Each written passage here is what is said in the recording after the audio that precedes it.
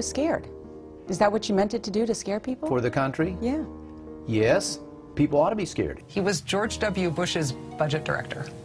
Remember the budget under George W. Bush? This is what happened to the deficit while Mitch Daniels was in charge of the budget.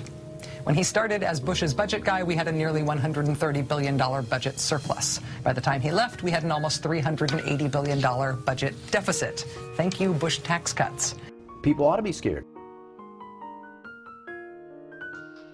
All right, you know, that's why you hold an auction. Sometimes you really hit the jackpot, and we did. But the people who drive the Indiana toll road will pay. Already the price of driving the length of the road from Ohio to Illinois in a passenger car has gone up from $4.65 5 years ago to $8.80 now. People ought to be scared.